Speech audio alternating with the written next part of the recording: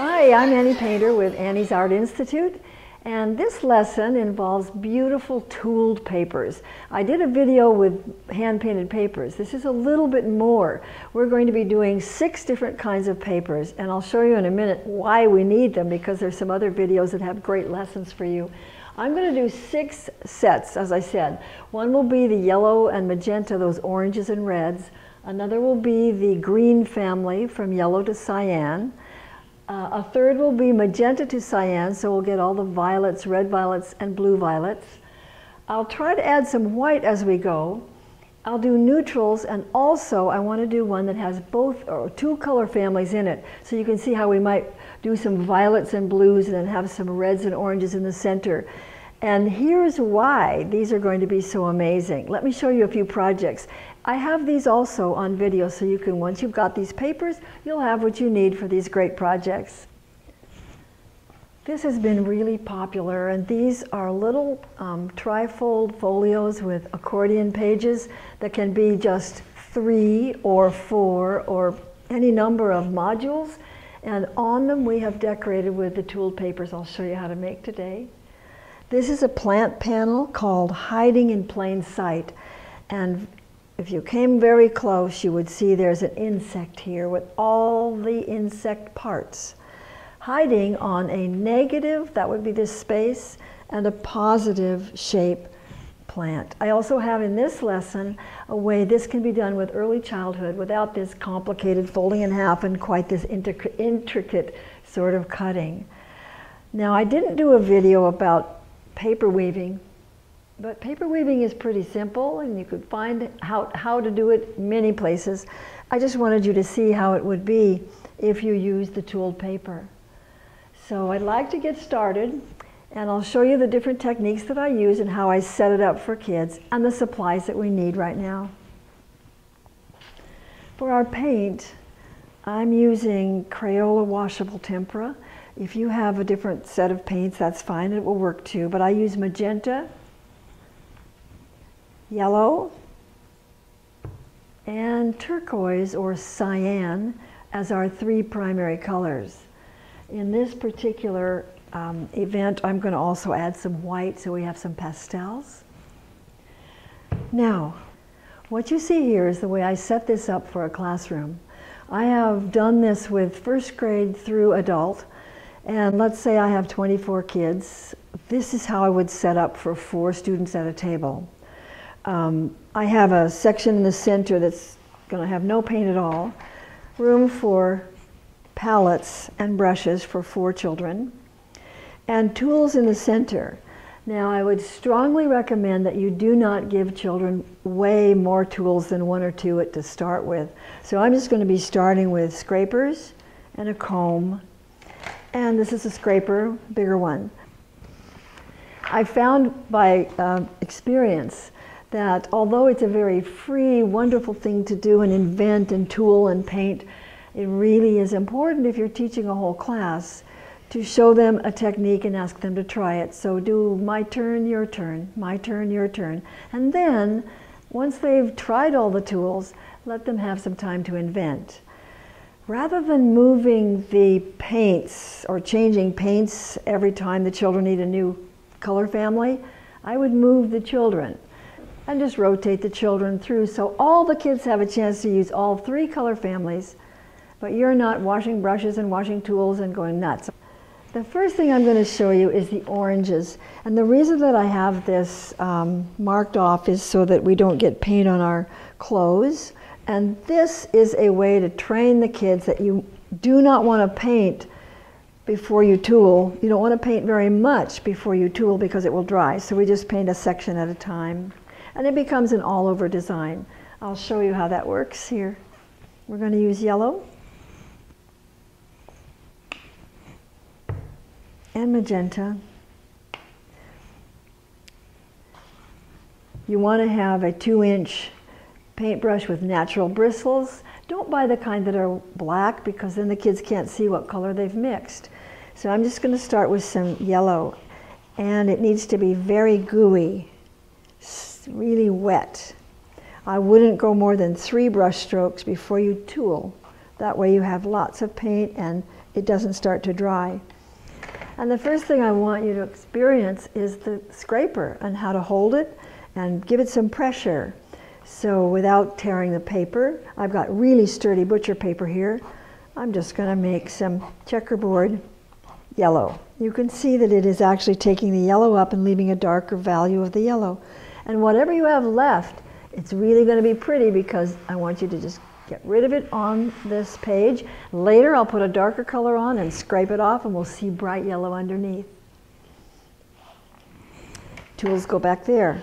Now let's mix. Tiny bit of magenta, we don't want it to go dark too soon. Again, it's very gooey, and we're going to put it on and keep going right over the line. The lines mean nothing. We want just a continuous page of beautiful color and shape and pattern.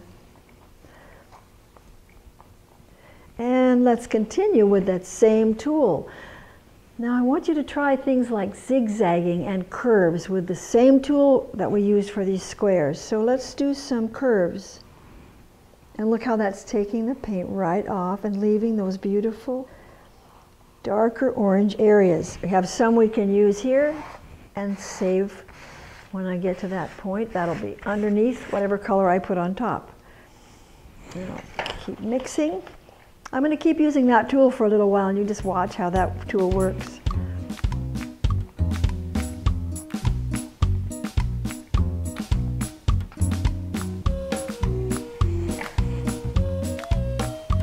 Zigzag.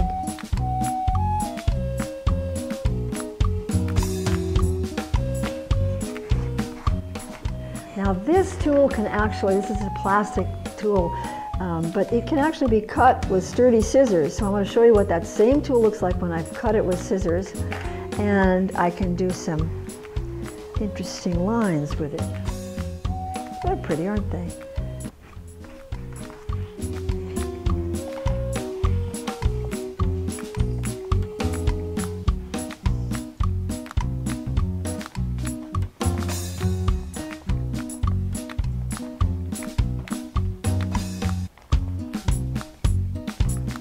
I love that tool. Let's see what else it can do. What if I try a circle with this tool that's been cut? Or half circles. Now this isn't exactly the cleanest skill, but I think I have it down to the best that we can do. I have a wet rag for every kid's table, and we do use a lot of paint. If it gets on us, we're washable, but the idea of not having a lot of it accumulate in here is a good one. Just scrape it off as you go into the area that you're going to work on next. I'm trying to be sure I have all the colors between magenta and yellow. So I'm getting a medium orange, yellow, some almost red here, red orange. Just want to have a wide variety of oranges.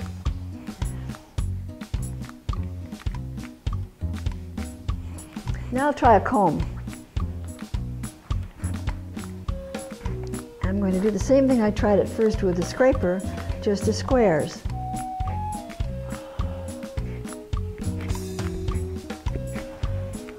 And it needs more. I'm going to tell you, I know how this works, so I can do another pattern in there. Needed a little more attention, a little more interest. Now sometimes when students are working, they'll leave a white line really thinking that they need to make each of these separate. They don't need to make them separate. Again, I just mark that so that they don't go painting too far before they start the tool, or the paint dries and they don't get a pattern. And see, the yellow is coming through. It's very pretty. Try it from this side. Wow, look at this.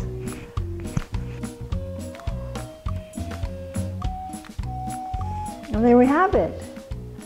Now it's really important that we hang this up to dry. It's pretty heavy with paint, and in fact it's going to be gorgeous because when it dries there'll be an embossment. All these parts that are still very gooey now will stand up above the surface and have a texture.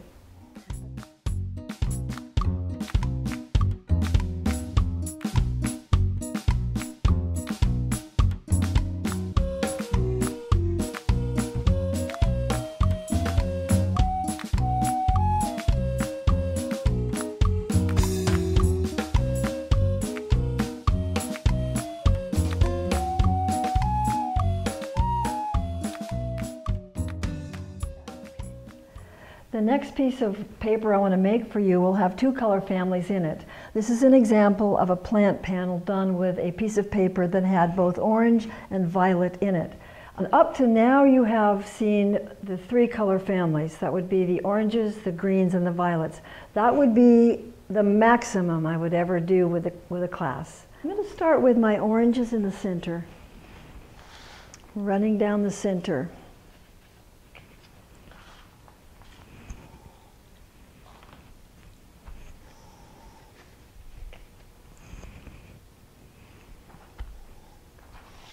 I think I just want to have a whole center section like this, thinking about a project, thinking about maybe a plant that would have a bright, glowing center and then a darker violet top. We'll see.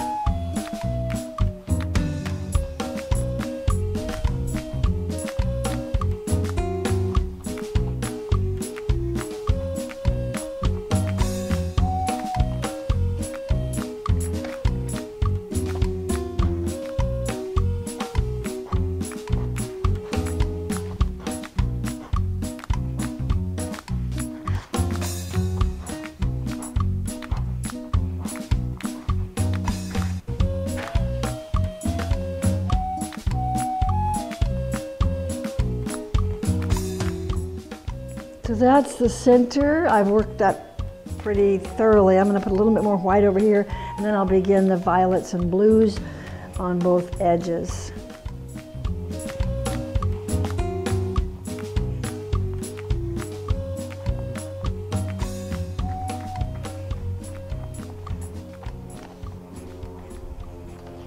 I might even go back with that, but we'll leave that there and I'll start the violet.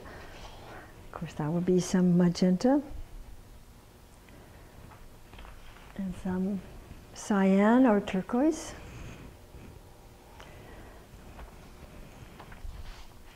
Now, because I have a very dark, sort of red-orange feeling to this, I don't want this to be very bright magenta. I think that would be not harmonious.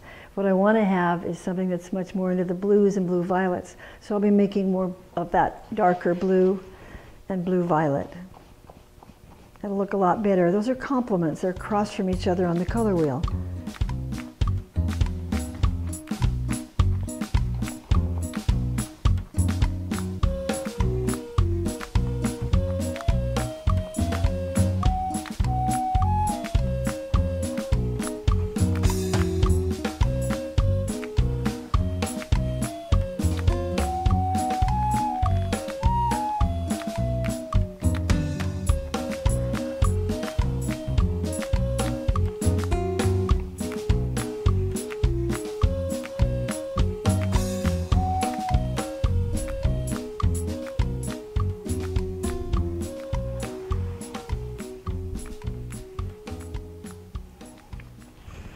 Final touch over here was something big, one of these, I think.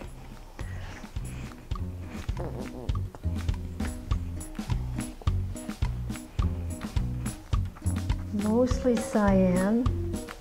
Bring it down. Bring it into here. And take a big one like this. Or maybe this one again.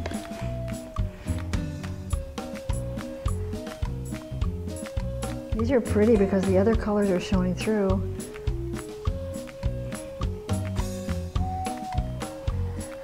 Now I have one more thing to do, and that would be to add some accents. And I will do that with a piece of cardboard now. We have a whole lot of messy things that need to go into the dirty brush and tool bucket, which I'm going to do that right now. Kind of clean up my space a little. Take my palettes, so they're handy, and get my cardboard.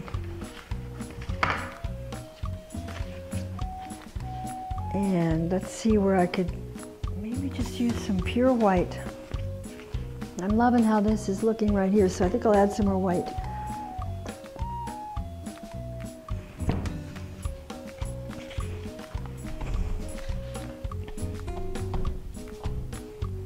So I'm already seeing areas that I could cut out and use in a collage, or how interesting it would be to have a plant that was like this and had the centerpiece would be the oranges, and then the stem and leaves be the blues, and the blossom be the blues.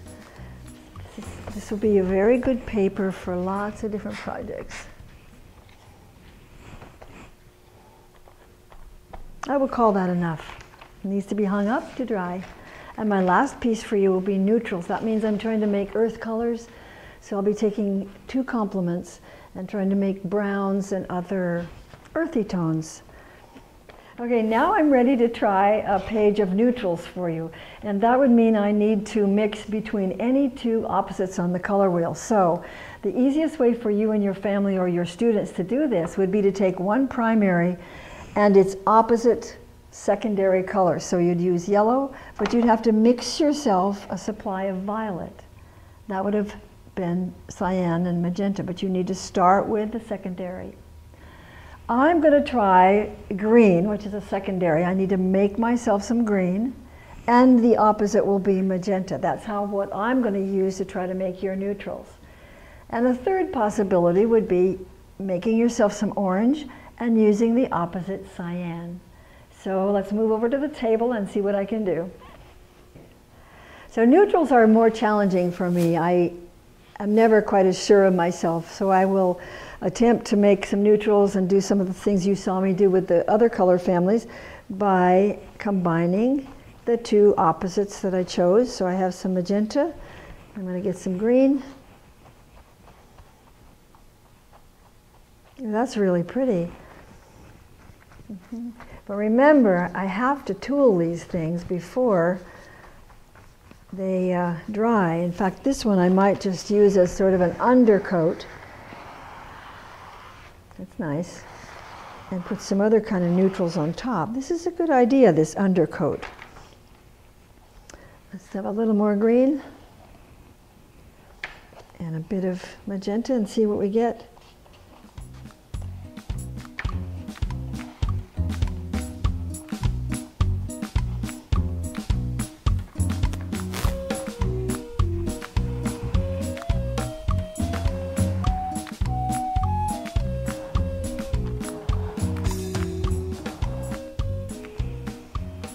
Now I want you to see what happens when I add white to this color.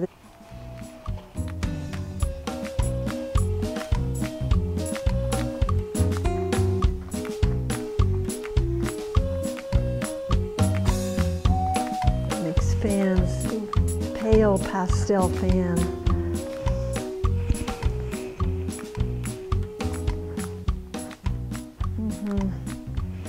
Okay, nice.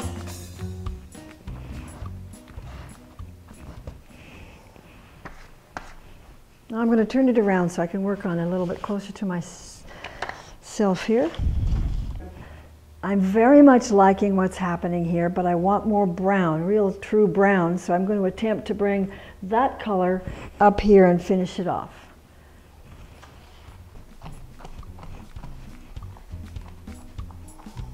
Chocolate and green.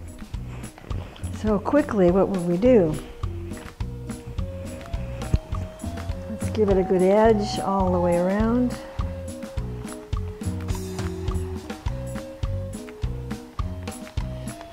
To unify it, very nice. And now we will give it some vertical action.